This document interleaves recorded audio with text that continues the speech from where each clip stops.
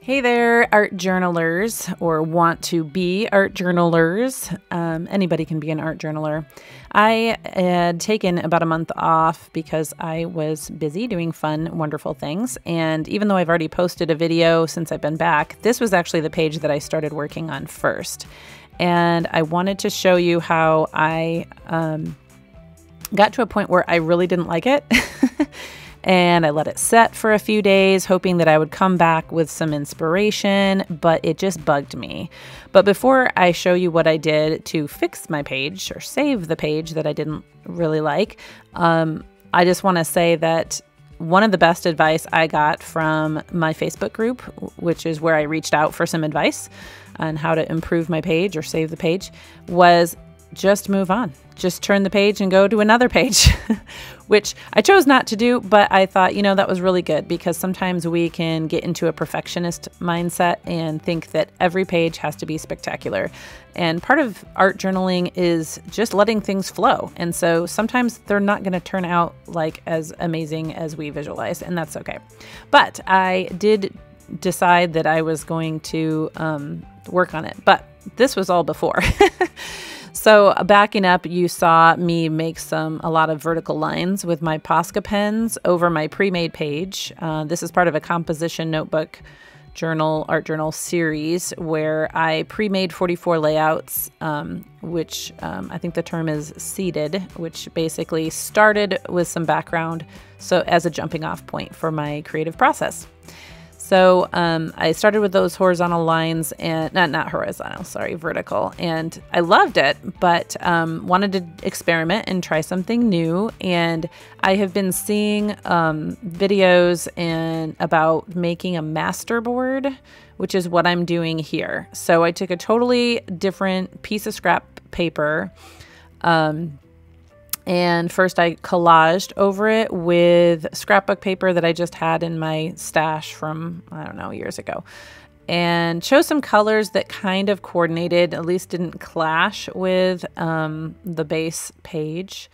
And I am just marking it up, scribbling all over it, trying some different things. I tried with some of those distress ink pads, but decided I really prefer to stencil with paint, and I'm getting a little bit better at it. I have learned that if you use too much paint, it bleeds under and gets really globby, but if you can get just the right amount of paint on there, I like that effect. So as I'm going, I'm kind of realizing this yellow is way too bright. I really want to mute it, so I just added some white to kind of soften it. And yeah, so if you don't know where I'm going with this page is actually going to be cut from the back side. So I won't see the shapes that I'm cutting out, which is kind of fun. I love the surprise of randomness. You're like, ooh, I like how this one did. Ooh, I like how that one did. So you'll see in a minute how I'm going to do that.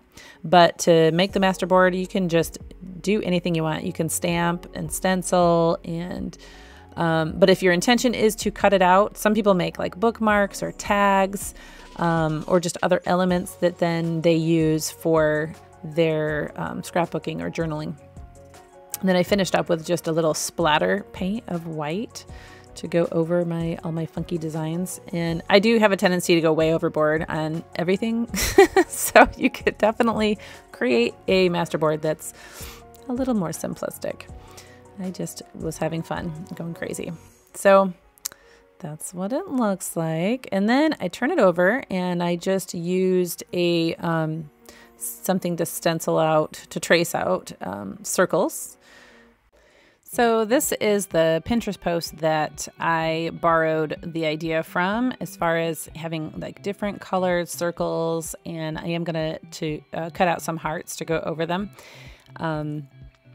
Oftentimes when I feel like I don't know what to do next, I go to Pinterest and just scroll through and just even grab one element. I rarely try to copy a page, but there's nothing wrong with doing that. I mean, you can, as long as you give them credit if you're gonna do anything with it. But borrowing ideas, I've said that a million times. Like we learn by imitation. I mean, even like look at every little toddler who learns to talk and walk and do everything. So nothing wrong with, and you are always welcome to borrow any of the ideas that you see on any of my videos, which, you know, many of them I may have borrowed from someone else.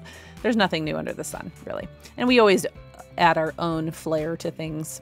This is an old encyclopedia I got from Goodwill that I'm using the pages for, which is kind of nice because since it's a book that I can tear pages out of, I don't have as much loose, like newspaper type backgrounds floating around. And with newspaper, I don't know if many people use newspaper, but then you don't have that ink either.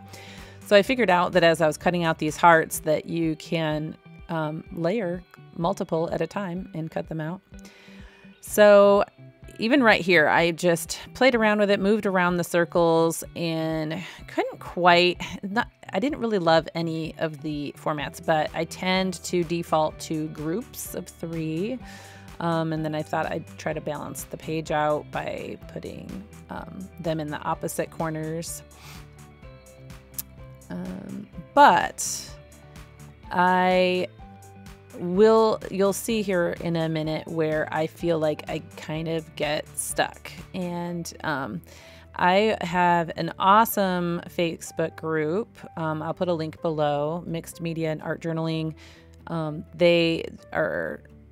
It's a great community, lots of support, lots of good advice if you ask for it, you know.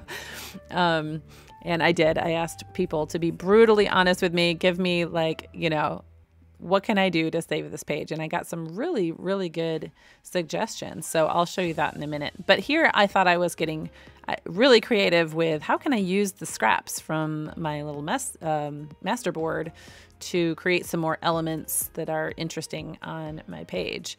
I do kind of like the waves up there at the top. No, not even kind of. I really do like them. And this element down here, I thought it was really funky and interesting. And then once I glued it down though, it just kind of felt like, I don't know, just weird.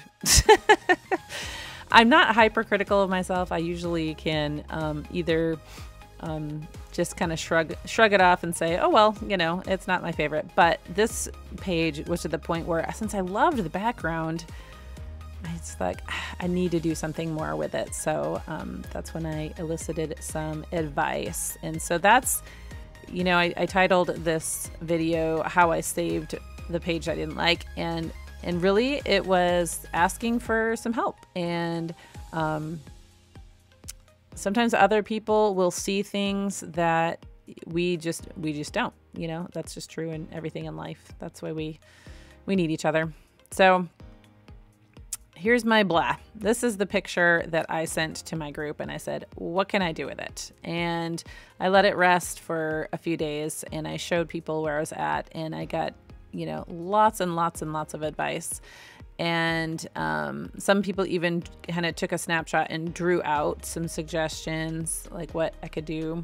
One thing was creating contrast by different values. So like the richness of a color.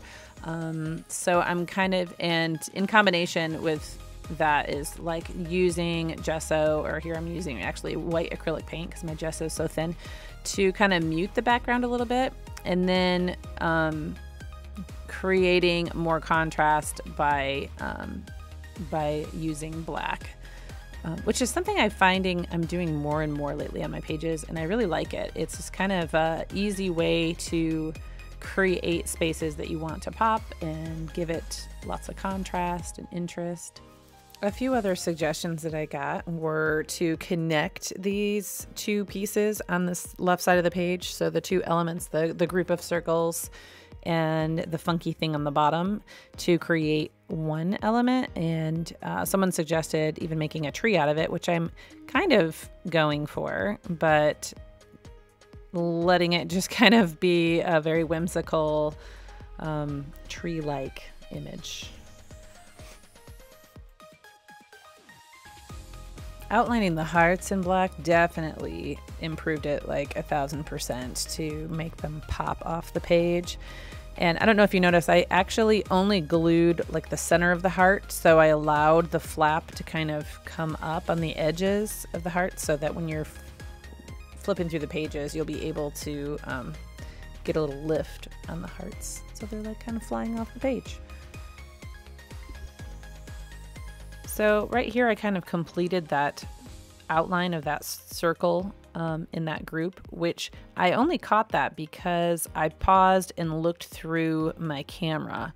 That really helps to have things kind of jump out at you that you need to, like maybe something you missed if you're doing a pattern or something and something looks off. So if you're not recording your process, it might even help to just snap a picture of it and look at it that way, because it flattens it. It's, I don't know, it just does something with your eye. I've also heard the suggestion of turning the page and looking at it upside down or sideways can help you catch those little things that you might have missed as you were going along.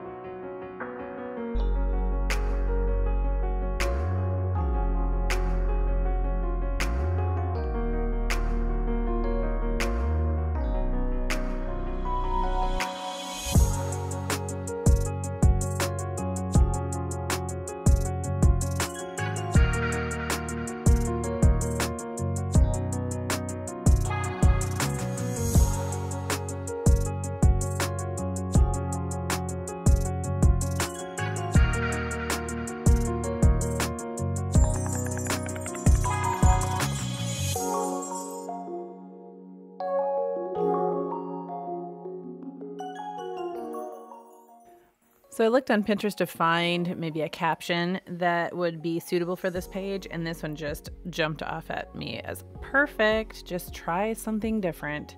So I adapted it slightly. If when something isn't working out, try something different. Isn't that good advice? Sometimes we can do the same thing over and over and expect different results, or we just give up.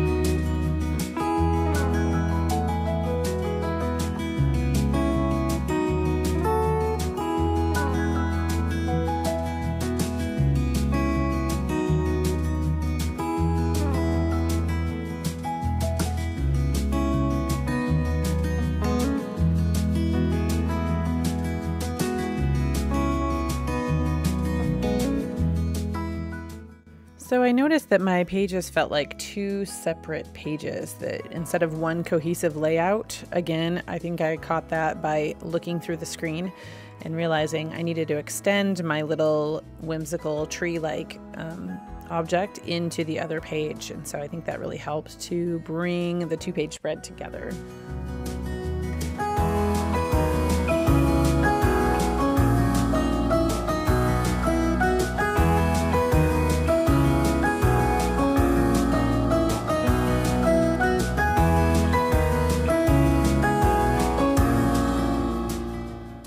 So was this bugging any of you that I didn't do my little eyelashes on the circle? Isn't it funny how we can overlook things? But I caught it, so it's all good.